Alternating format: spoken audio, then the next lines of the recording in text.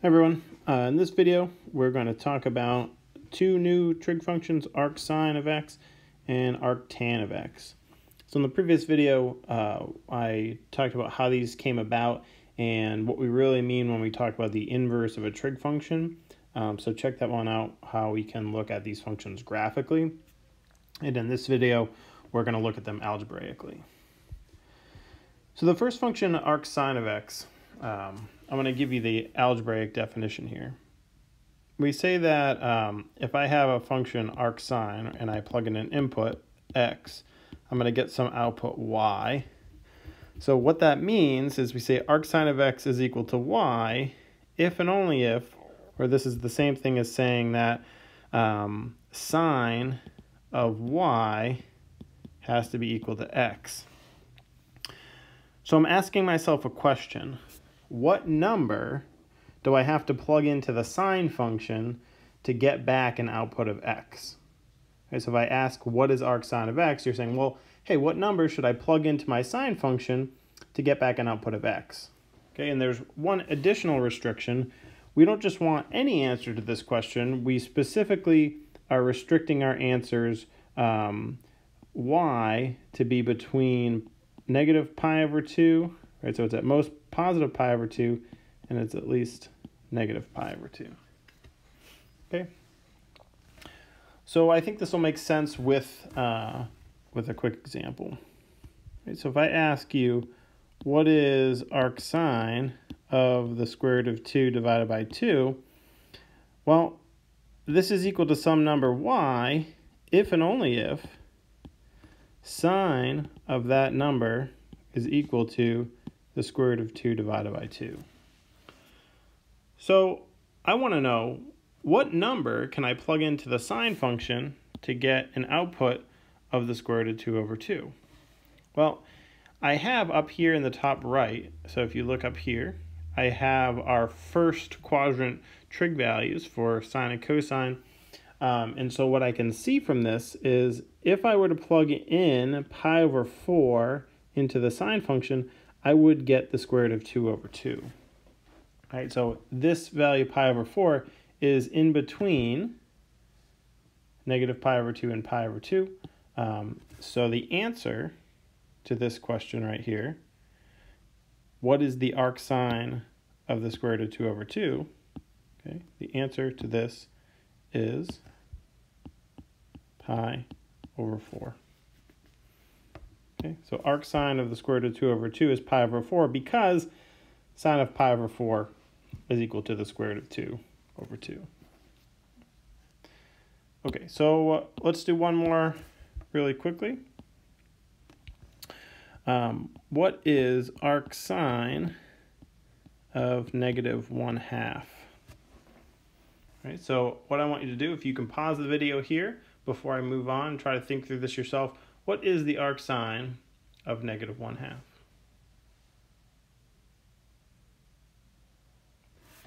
All right. So arcsin of negative 1/2, I'm asking myself, what do I have to plug in to the sine function to get an output of negative 1/2?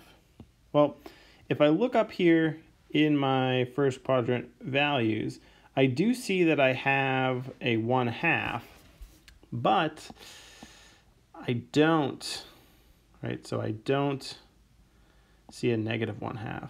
Well, what am I going to do? Right? What am I going to do? So let's think about this. I'm going to draw a picture. So maybe we can't just look up our value, but maybe we can work through this. So if I think about my unit circle, I know that pi over 2 is up here and negative pi over 2 is down here. Okay, so if I rotate in the negative direction on the unit circle, I would get down here to negative pi over 2. All right, so I know that if I were to plug in pi over 3 into the sine function, I would get something that would look like this, right? So pi over 3 would be about up here, and so that's telling me that my y-coordinate there is 1/2.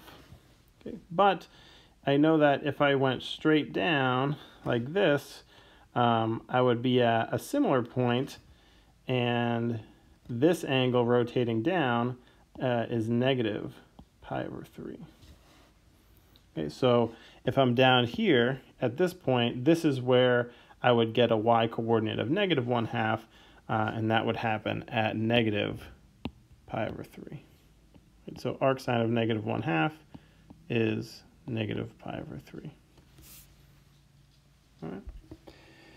So I'm going to clean this up. I'll come back and we'll look at some examples for arctan.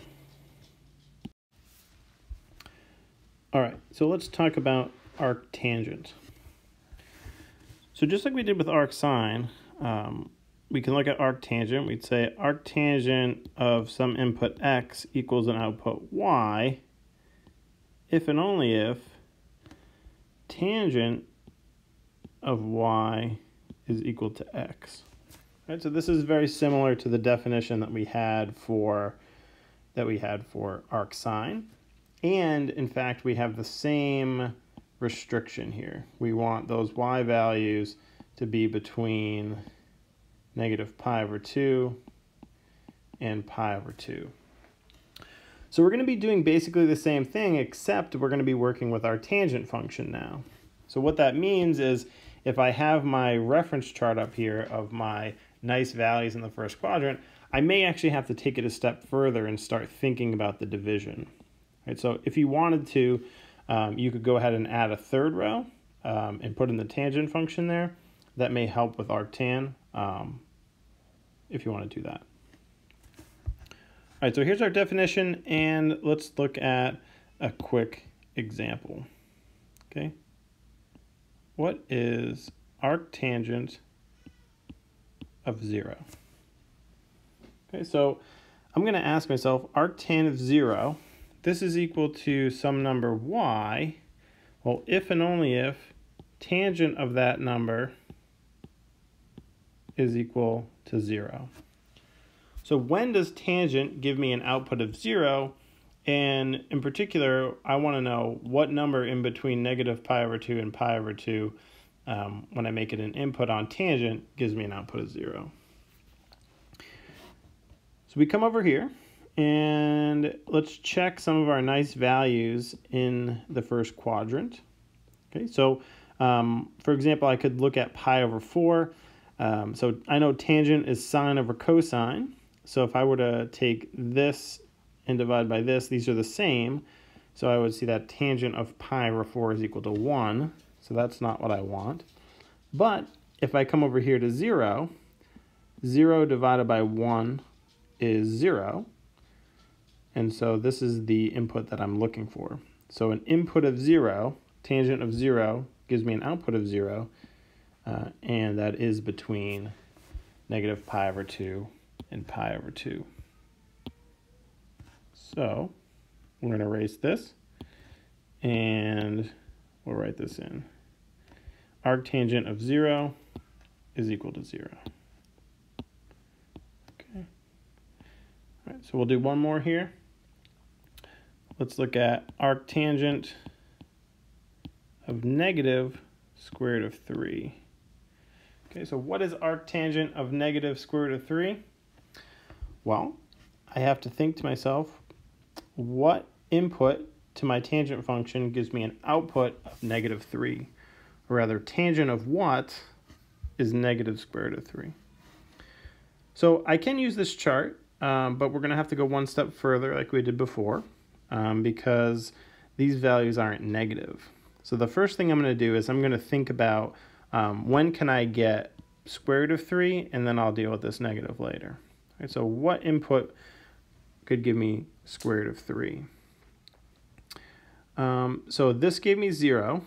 This gave me 1.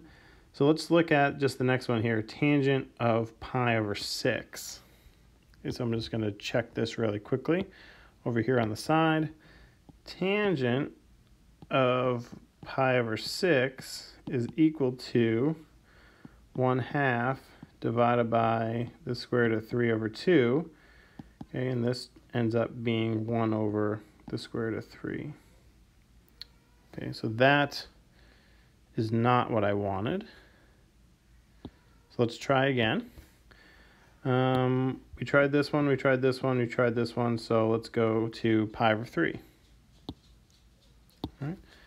So tangent of pi over 3 is equal to the square root of 3 over 2 divided by 1/2, which is the square root of 3. All right, so this is great. I have a value, pi over 3, that gives me an output of square root of 3. So we're almost there. So I'm going to keep this in mind, pi over 3, but I need some more space. I need to think about how could I get that negative value. Okay, how could I get that negative value? Well, I know that if I plug in numbers between 0 and pi over 2, I'm going to get these positive outputs like I did over here. That's because tangent is positive in the first quadrant. But if I look at negative pi over 2 to 0, that's the fourth quadrant. So tangent is negative in the fourth quadrant.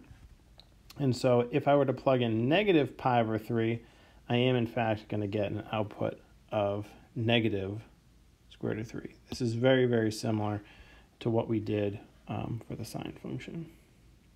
All right, so pi over 3, let's clean this up. Okay, so pi over 3 was our number. And so our answer for negative square root of 3, this is going to be negative pi over 3. All right, so if you want to think about it visually, right? So just like we did for the sine function, right? So we had this value up here, we had pi over 3. So we said tangent of pi over 3, this is going to be equal to the square root of 3. Well, if I look at the negative of that value, right, so if I go in the other direction, if I rotate by negative pi over 3, I'm going to be down here. I'm going to get the same value for tangent, except it's going to be negative because it's in quadrant 4. So tangent of negative pi over 3 is equal to negative square root of 3. Right, so this is how I get my value for arctan is negative pi over 3. All right, so I hope these help. I'll see you next time.